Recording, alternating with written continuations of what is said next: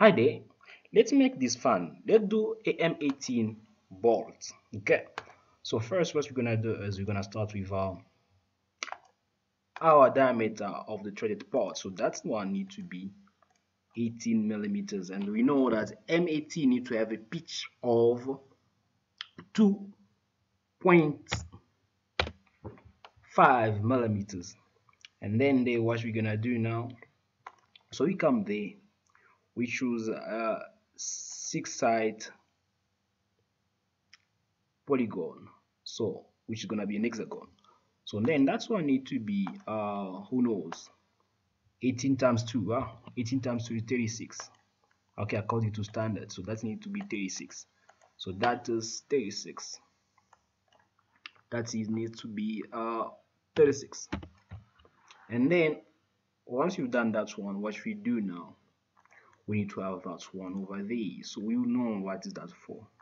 Great. So I need to make sure it is tangent, but let me make sure it is tangent. Okay. Then here, what I do, what I say is finish sketch. And then from there, I come to extrude. So I need to extrude first these parts. Let's say this need to be this need to go up to let's go 85 millimeters. So that need to be up to 85 millimeters.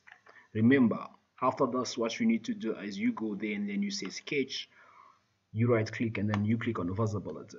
Then you come here again, you say extrude, then you want to extrude this part here. Okay, that part there. Okay, so that one needs to go up to 18 times 0.8 need to be 14.4, so 14.4. So I got that one 14.4. Okay, so that one is the after that. So done that, what I do is I select that part and then I go on thread.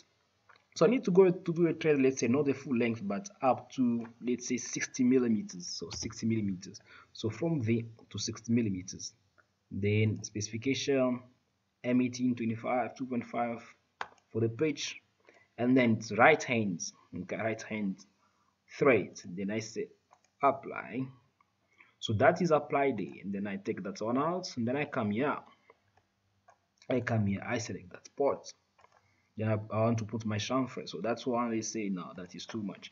Let's do a chamfer of 1.2 millimeters. Then I say fine. Then from there, what I do is I come beside at the head of my bolt. Okay, yeah. So now you're gonna know what is the purpose of this circle that you're seeing in front of you. So what I do is I go on extrude there, and I select that spot there. Then that is 90 millimeters. So you're gonna go down by 90 millimeters. So you can see it there. So what I do now, I want you to go down the bar with an angle of 45 degrees. So an angle of 45 degrees. Then I come back there, and then I say I want to cut the intersect parts. So the intersect parts now like that. Okay. So now you can see how it looks like now. So I say okay, and then I come there, I right click, I undo the visibility. So that is done. You can see now how your bolts look like. So this is how beautiful your bolts looks like. So now what you can do is you can just give the material of your bolt. So let's say this one needs to be in what now? Okay. So steel, just normal steel. Mild steel? Nah. Yeah, carbon steel, like that.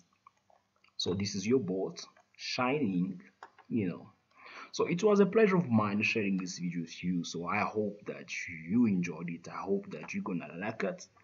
And don't forget to subscribe if you haven't. So for now, I'm gonna ask you to take care of yourself, and see you on the next video. Bye.